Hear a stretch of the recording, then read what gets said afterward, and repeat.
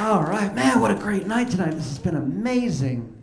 I love that you're here with your family to support you, such as it is.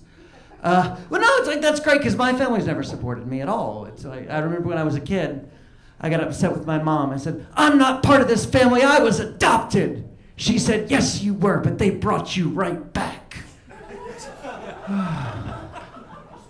The weather's been nuts this year. I'm from South Georgia. I cannot handle this cold. It got so cold, I built a blanket fort in my house and started dancing in it to keep warm.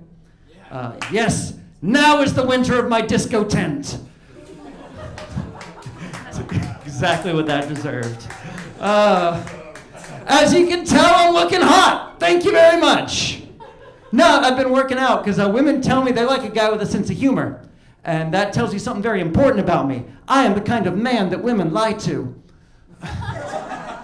Women don't want a guy with a sense of humor. They want a strong, sexy, confident guy with a sense of humor.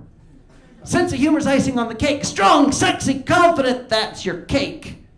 You don't have that, you get a girl that eats icing from a can. It sucks, because I want to get married. I really do. It's like, because I don't believe the myths. Like, do we have any married couples in the audience? Couple making out? Are you married?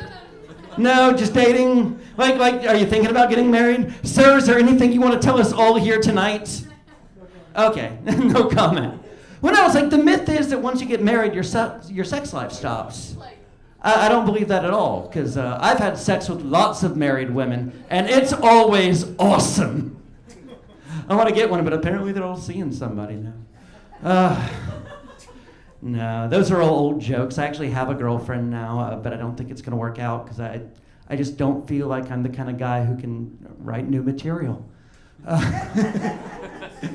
guys like sports? Anybody? You sports people? Oh, see, I try. I can't. Because I grew up with the generation that had video games, which are better. Like, I watch a basketball game, I get disappointed when a guy doesn't catch fire and do 3 flips before slam dunking.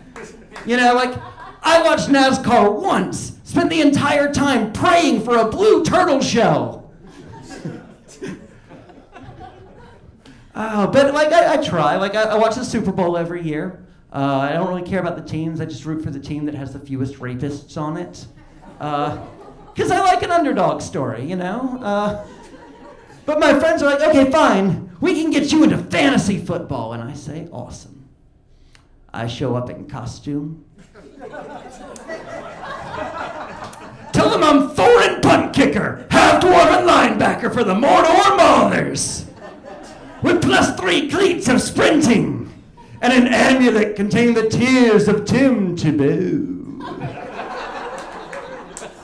And they're like, nah, man, that's not how we do it. What we do is we take the statistics from the game, we add them all up, and then we see who wins.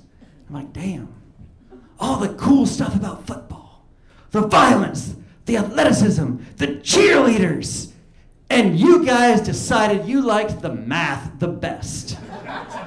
I am there in full chainmail thinking, what a bunch of nerds. All right, I gotta get out of here. I want to leave you with like something a little educational though, because I feel that you should learn from this experience. You guys know who Stephen Hawking is? Brilliant physicist, right? I learned something about him that I did not know. Stephen Hawking is British.